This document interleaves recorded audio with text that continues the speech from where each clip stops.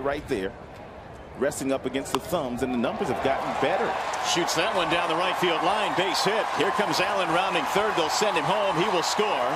Throw comes back into second base, and Scott Sizemore has given the Athletics a 1-0 lead.